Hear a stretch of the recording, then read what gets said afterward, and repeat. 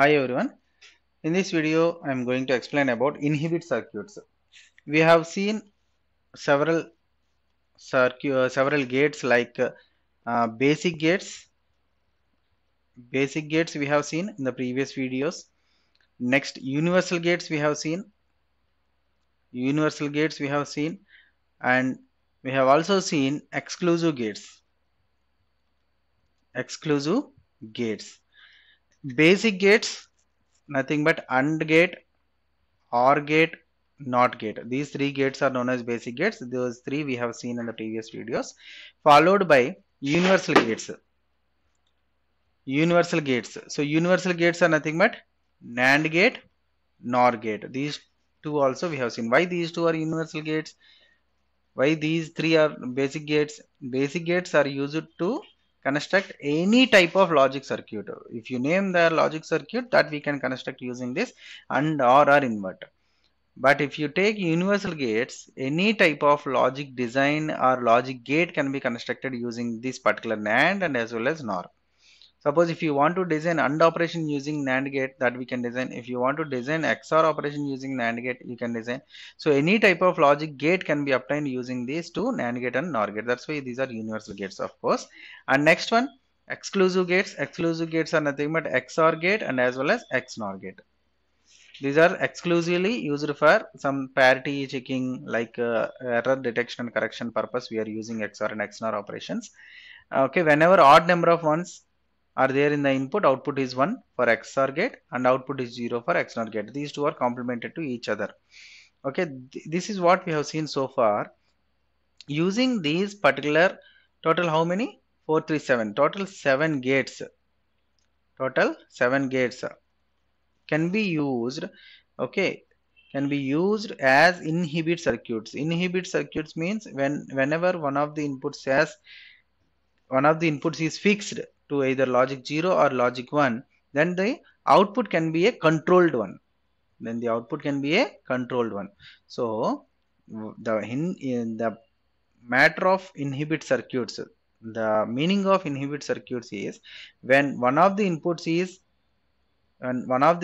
is fixed, then we can control the output by using other input. When one of the inputs of a gate is fixed means either logic 0 or logic 1, we can control the output based on other input. So one input we are giving to the input which you want to change, other input can be used to change the output.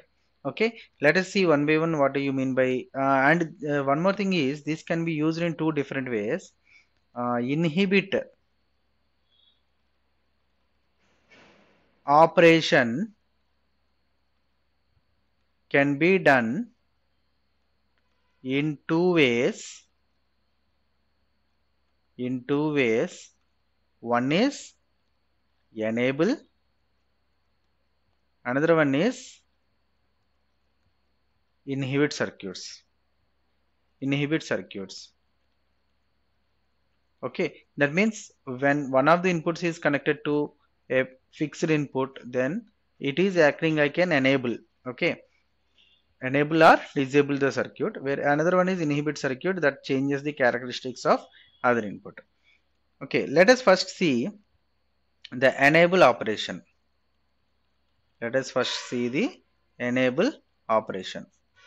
So enable operation for AND gate. With input A, which is a variable input, another input B, which is a fixed input, that is fixed is equal to 1 here.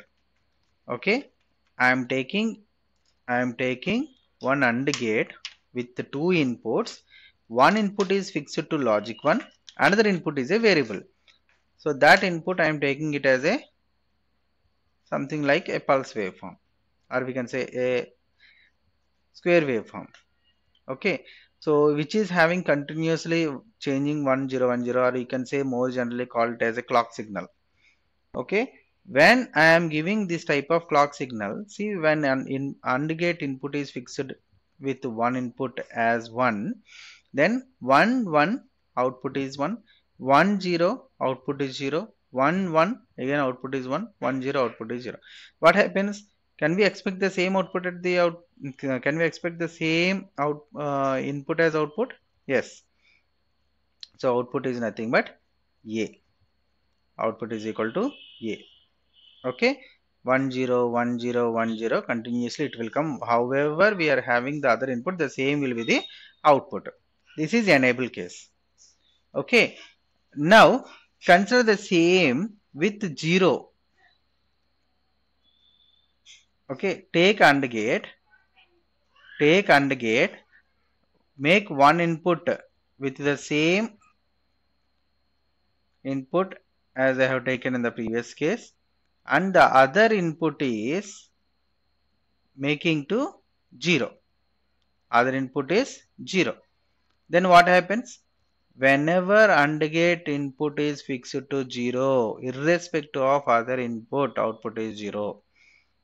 Irrespective of other input, output is 0, because A into B, so 0 into 0 output 0, but 1 into 0 is also 0. There is no chance of getting 1 1 because one input is fixed to 0.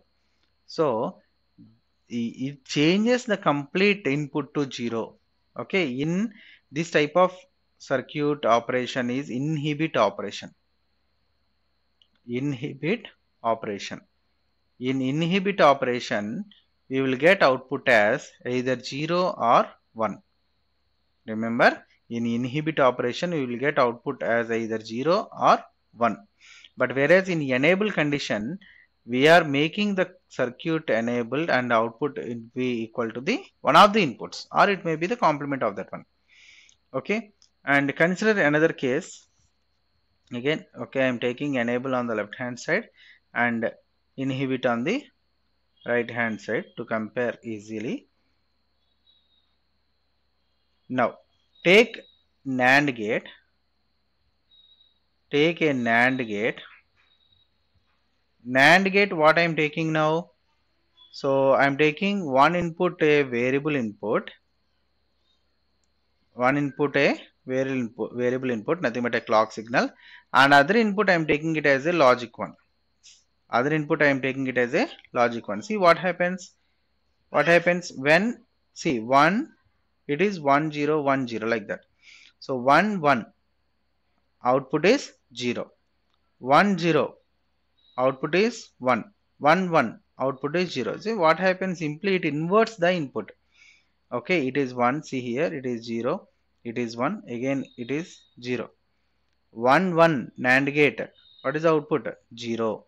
1 0, what is the output? 1. 1 1 again 0, 1 0 output 1. So what happens? Simply it complements the other input. Simply it complements the other input. So we can say y is equal to a bar. Y is equal to a bar. So simply what happens? It complements the input. Okay, do the same with 0 input. In inhibit, do the same. B is equal to 0 and it is A.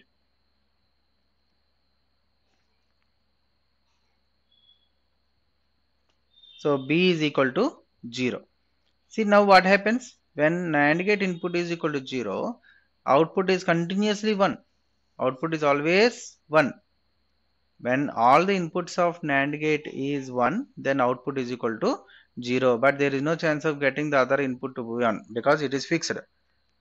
So that's why output Y is equal to 1 here always. Okay, this is first case, this is second case, and now let us see the third one, where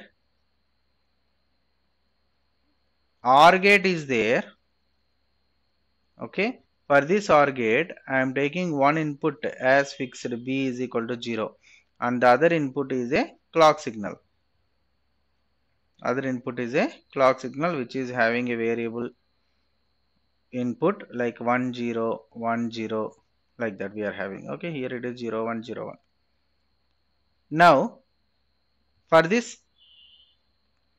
OR gate, what happens when input is equal to 0? When one input is equal to 0 for OR gate, other input, if it is 0, output is 0. If it is 1, output is equal to 1.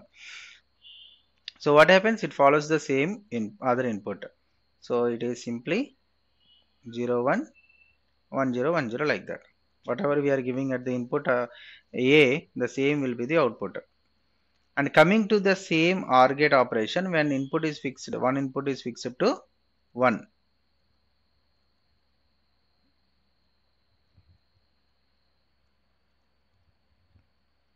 See, here I am giving 1 0 1 0, A 1 0 1 0, like that, and B is fixed to 1. So what happens when B is fixed to 1? When OR gate input is 1, when OR gate, one of the inputs of OR gate is 1, output is always 1. Okay, for 1 0 output is 1, for 0 1 output is 1, for 1 1 output is 1. There is no chance of getting 0 0. Only for 0 0 combination the output is 0, but there is no chance of getting that case because one input is fixed. That's why output is always 1. Okay, and let us see another case, which is the last case, fourth one. Consider a NOR gate. A NOR gate. In NOR gate, I am taking one input fixed as B is equal to 0 and other input as 1 0 1 0, like that. We are having 1 0 1 0. Now, what is the output? When NOR gate input is 0, one input is 0, 0 1, output is 0, 0 0, output is 1, 0 1, output is 0. So simply it is the complement of other input. It is the complement of other input. So 0 1 0 1.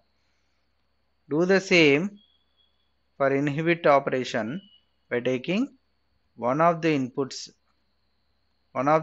as fixed to logic 1 and other input is a variable 1 0 1 0. So what happens now? Here y is equal to, see, 1 1 output is 0, 1 0 output is 0, 1 1 output is 0. Everything for all the combinations output is 0. Output is 0. Because if any one of the inputs is 1, then output is equal to 0 for NOR operation.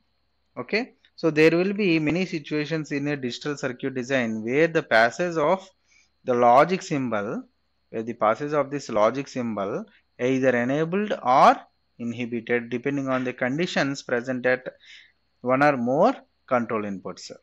Depends on control inputs present at the gates. Okay. So there will be many situations in digital circuit design where the passage of a logic symbol is either enabled or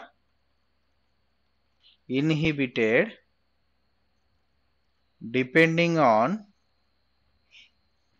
depending on the conditions present at one or more control inputs.